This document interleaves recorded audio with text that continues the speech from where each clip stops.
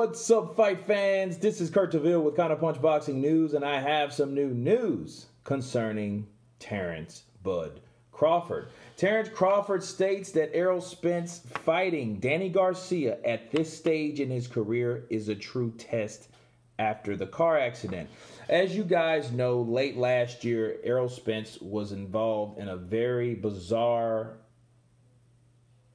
car crash where no bones were broken but several teeth and, a lot of lacerations and God knows what else, okay? But no broken bones, okay?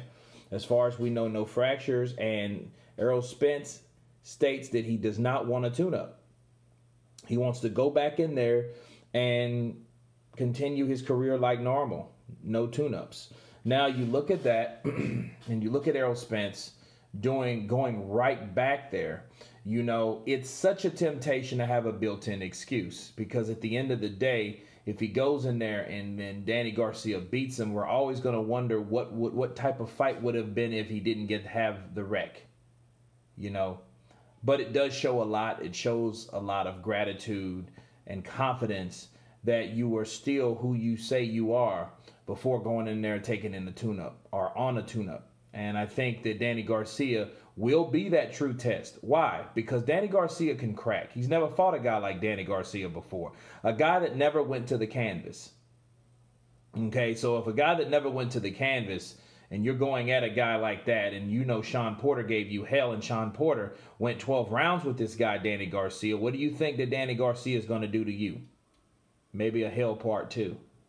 However, this is the true test, because we will know as soon as Errol Spence gets hit what type of condition he really is, what condition his condition is in, okay? Because he still have a condition. He's still untested. He's still experimental at this point.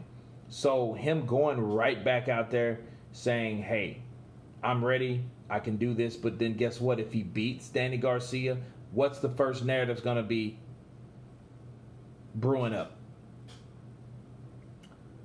Despite the injuries that Errol Spence had, he was still able to dismantle Danny Garcia. That will be then he could be called a savage at that point, because then he was able to come back at adversity through a life-changing car accident. I hope it was a life-changing car accident.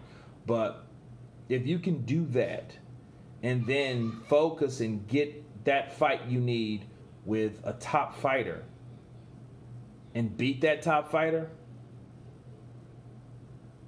you'll be doing something very, very special.